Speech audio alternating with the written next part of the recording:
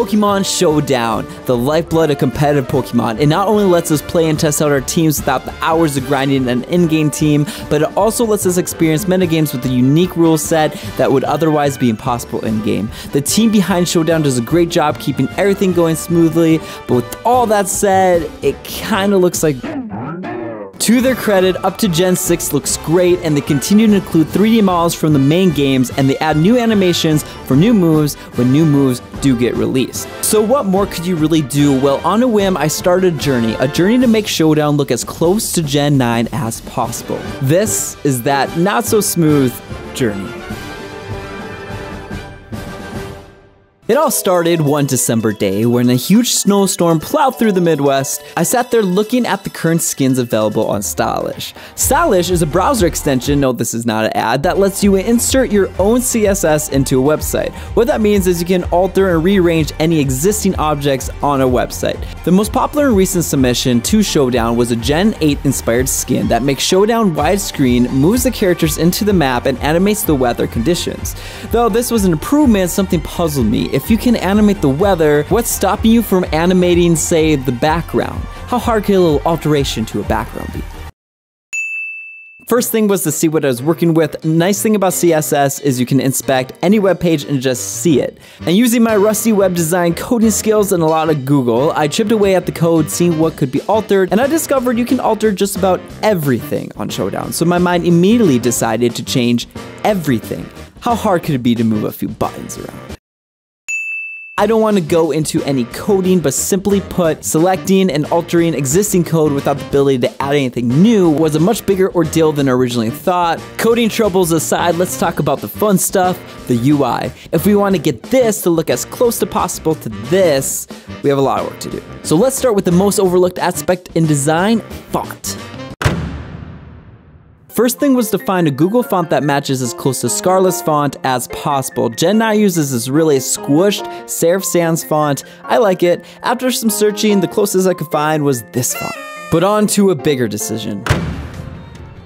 I wanted the skin to work in full screen and be really big without getting blurry. It took some tinkering, but I decided to make the battle area much bigger, the bottom UI small and thin, and the battle log much smaller. The idea is that you could screen record replays and the battle itself in about 720 or more, and the entire page along with the battle log in 1080p. Content creation was guiding a lot of these decisions. Having battles much bigger would also give real estate to the buttons I will need to bring up from the bottom area.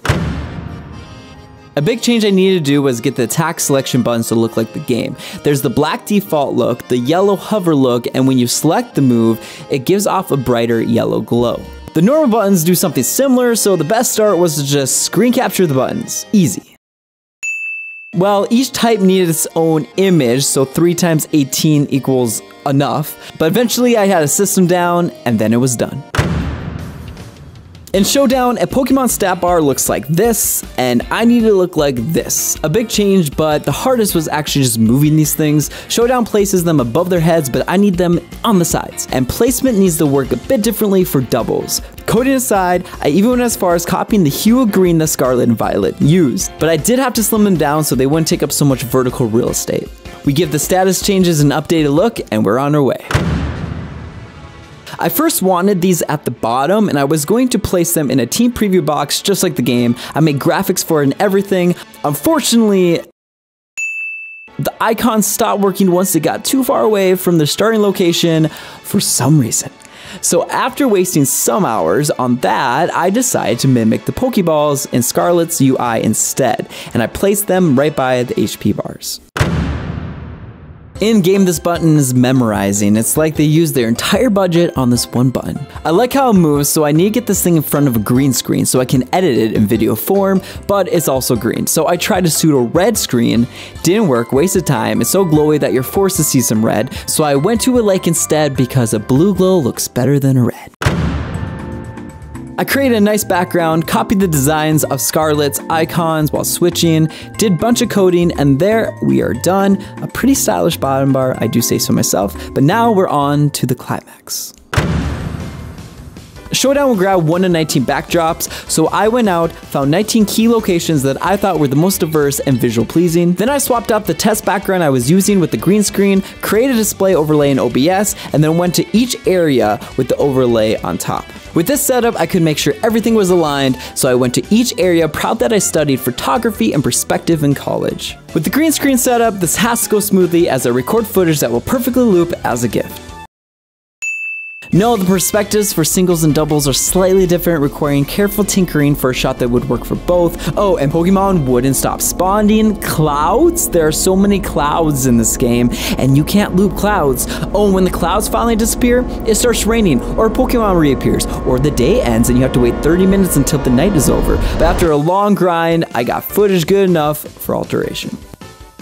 Okay, so we have a couple problems. 1, this gentleman is in the way, and 2, so is this map. And yeah, I did try selfie mode. I even got some great shots during early builds, but the perspective of the Pokemon were just too big. But back to the map, it thankfully had a simple solution. If you hit X, the map disappears, and it takes a game a second to load the actual pause screen. So you do have a bit of time to snap a pic and overlay that corner. The character, on the other hand, I had to use Photoshop. Gross. But it does have the clone tool and other magical magic for this exact situation. For the looping to work, I just basically faded the footage into itself at good times, or more rarely boomerang the shot, mostly for clouds. Some shots did require some extra steps and creativity.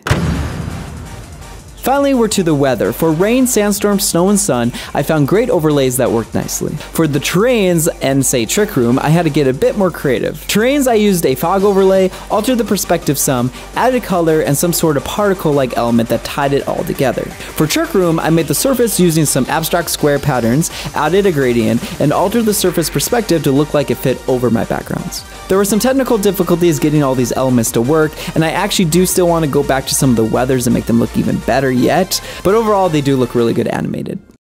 And drum roll, this is the final project and the end to our journey. If you like what you see or want to have a say in future updates to the project, consider the project's Patreon link below. With enough support, I have plans like adding more backgrounds, tackling the team builders page, a version that shows the Pokemon at the correct size, and much, much more. Either way, I hope you enjoyed the new look. Link in the description. It's super easy to add to Chrome. Thanks for watching.